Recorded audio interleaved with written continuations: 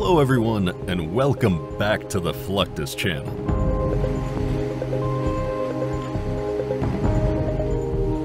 U.S. military forces must be prepared to carry out military operations in any type of environment and terrain, as demonstrated by developing weapons and vehicles with the necessary flexibility to adapt to these conditions.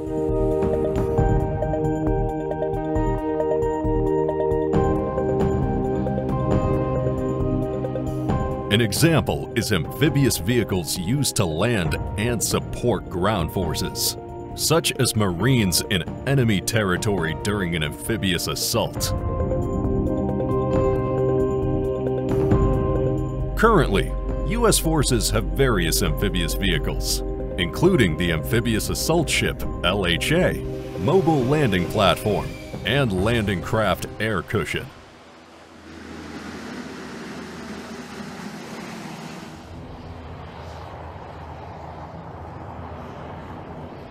This diversity of vehicles has resulted from important developments that seek to create solutions facing the greatest variety of terrains possible.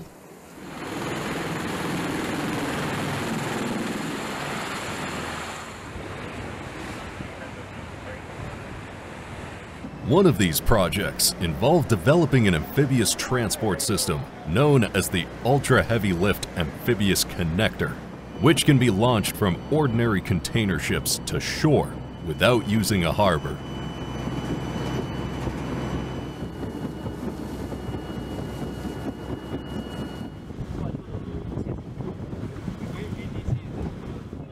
Its secret is behind the captive air cells inside the vehicle's foam paddles, which allows it to propel itself through the water at up to 20 knots.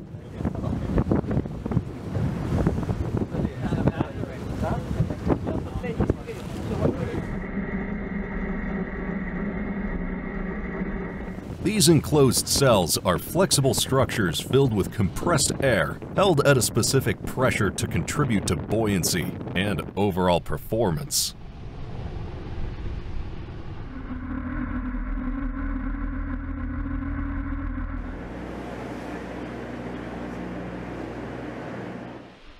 With this process, the UHAC's weight is distributed over a larger area, so the vehicle can cross through various terrains, including soft sand and uneven surfaces, without getting stuck.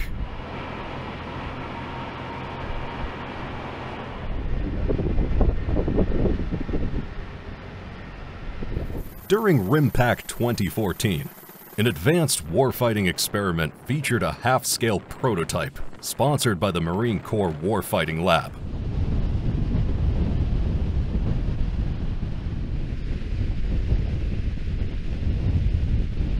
The goal of the Marine Corps Lab was to assist with the development of the UHAC technology, evaluating its potential for diverse missions beyond traditional amphibious assaults.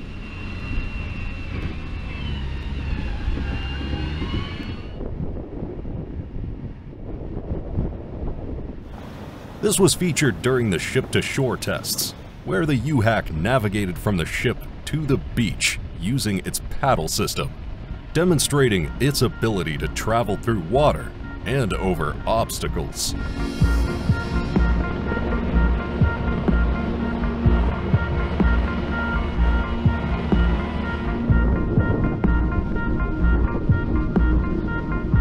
Here, the concept demonstrator is a 4/10 scale prototype, sizing 42 feet long, 26 feet wide, and 18 feet tall.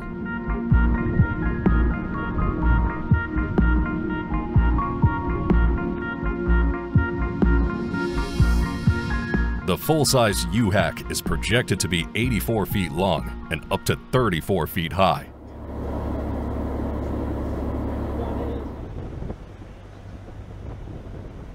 This demonstration at RIMPAC and other tests provided valuable data on the vehicle's performance in realistic conditions, which allows further development and refinement.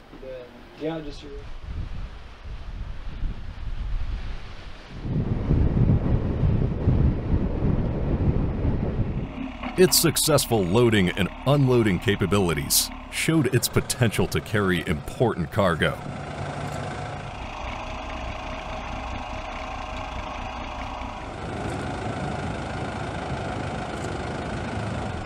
However, there are still some challenges that must be overcome, such as scaling up the craft or determining how the UHAC should handle weight distribution.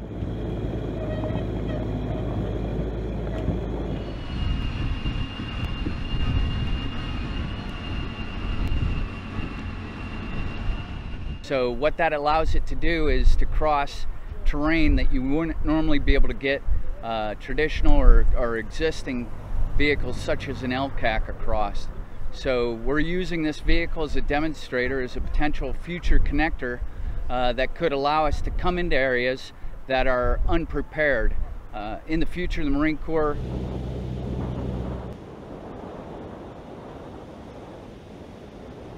This prototype was prepared during the exercise inside the well deck of an amphibious landing ship.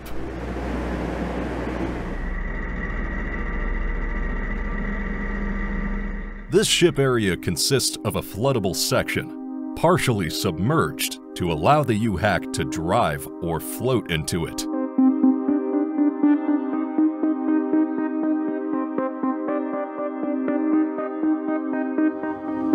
Such a process allowed members of the Marine Corps Warfighting Lab to study the handling and maneuvering within confined spaces, and at the same time, verify how quickly the UHAC can prepare for an amphibious mission from a ship like the USS Rushmore.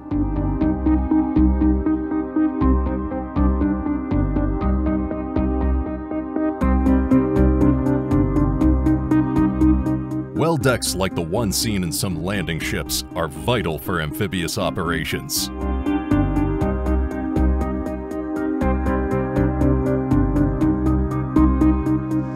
Those hangar-like decks are located at the waterline in the stern of some amphibious warships.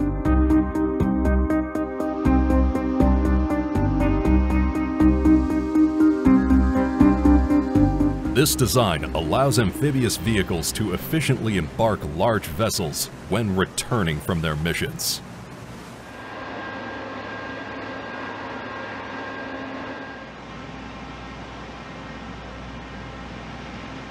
Usually, the landing ships use water pumps for ballasting and lower the well deck below the waterline, which allows different vessels to enter or be deployed.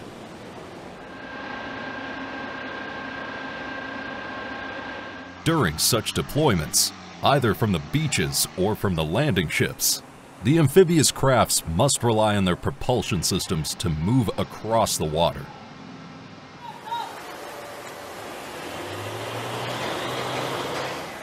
Depending on the type of vehicle, each is based on a different design that may be more beneficial for specific environmental conditions.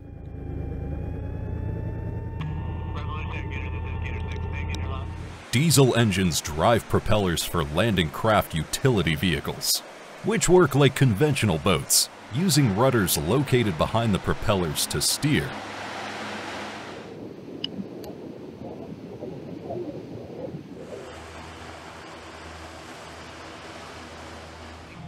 Others, like the amphibious assault vehicle, use water jet propulsion systems that also control their steering.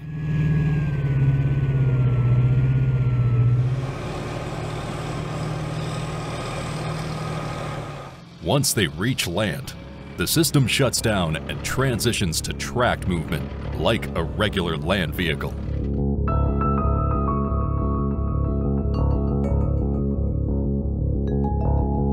Thanks to its compact and reliable performance, the AAV has not changed its design since its first development in the early 70s.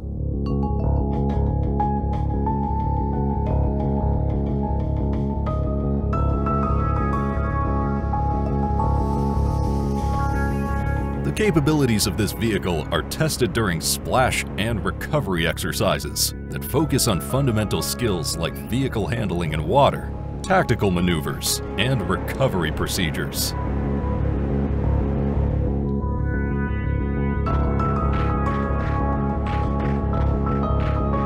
The water operations start in the well deck, where the crew floods the section with the ballast tanks, enabling the AAVs to float and exit the ship.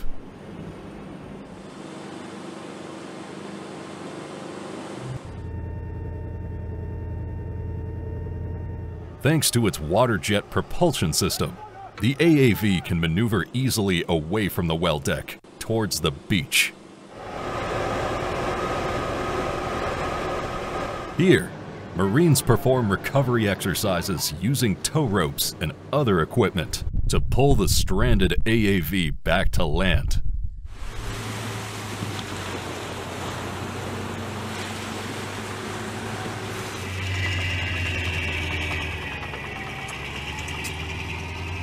Once the mission is completed, the craft returns to the partially flooded.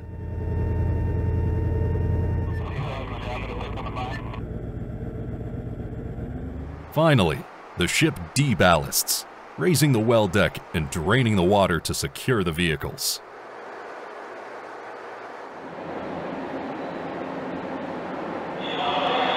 Another form of technology used for amphibious vehicles is based on hovercraft technology.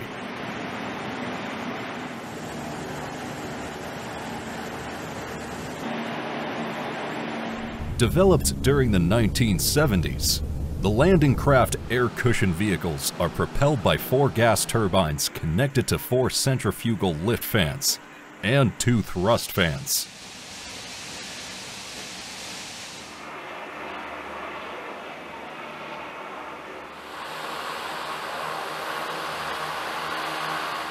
Such a system is what makes it operate in both land and sea environments and be able to clear 4-foot obstacles.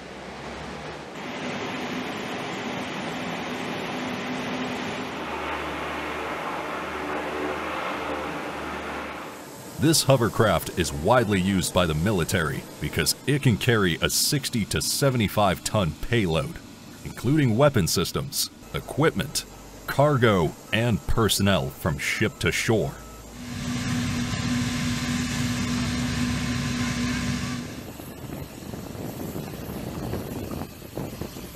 And to keep it running swiftly, the craft needs a crew of 5 sailors, including a craft master, navigator, craft engineer, deck engineer, and load master.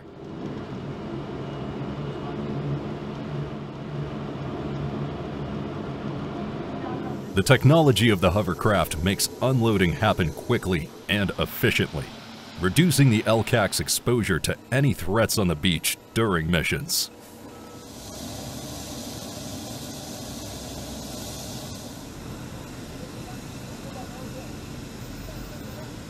During the unloading, vehicles and equipment are driven off the LCAC onto the beach using its ramp, giving the craft strategic and tactical value.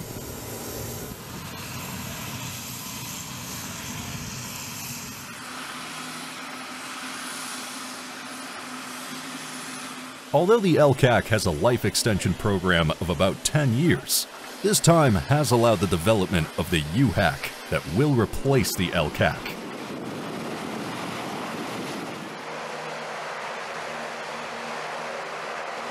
During this kind of mission, the hovercrafts are launched from the well decks, which must have at least 5 inches of depth.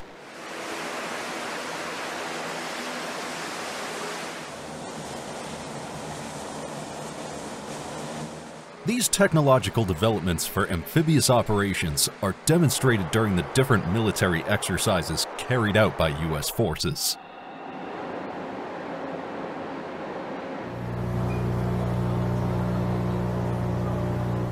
Among these events, the Ship-to-Shore Maneuver Exploration and Experimentation Advanced Naval Technology exercise focuses on showcasing autonomous vehicles, augmented reality systems, and advanced wireless networks during a series of amphibious beach landings held at Base Camp Marine Corps Pendleton in California.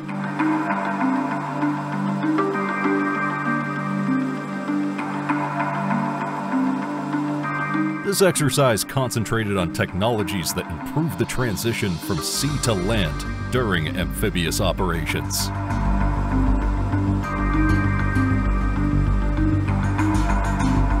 Likewise, the event shows innovations to enhance effectiveness of fire support during beach landings and further operations.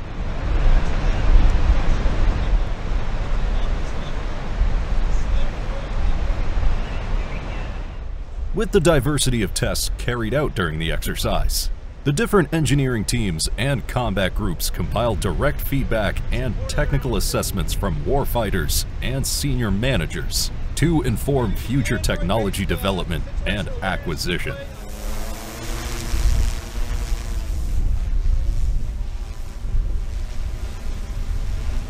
Among the technologies demonstrated in the S2ME2 Ant-X, many of them involved using unmanned vehicles equipped with sensors to gather intelligence and assess battlespace conditions, including identifying threats and obstacles.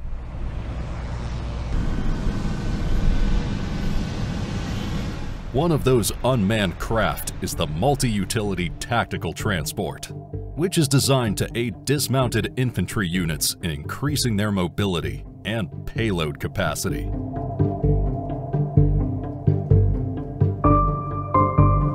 During beach landings, the MUT can be armed with sensors and cameras to provide real-time reconnaissance data, helping to identify threats and obstacles on the beach and inland areas.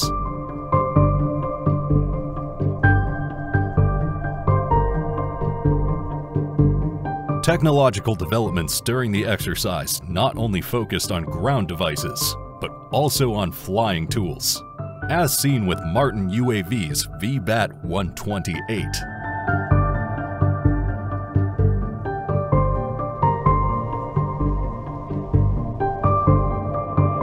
This unmanned aircraft system is suited for sea, air, and land missions, particularly in amphibious and ship-to-shore scenarios.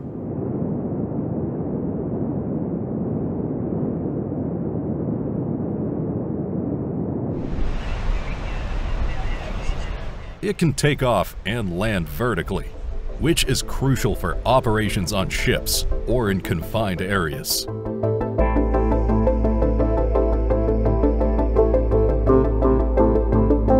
Considering the difficulties and obstacles that may arise during a beach landing operation, developing new devices is essential to improve the effectiveness of missions and ensure the safety of troops.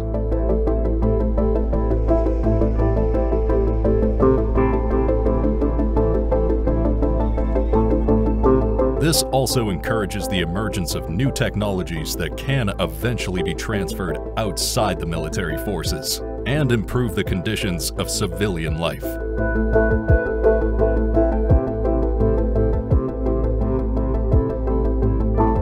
That's the end of this video. I hope you enjoyed it. Make sure to subscribe to this channel so you don't miss any of our new content. See you next time.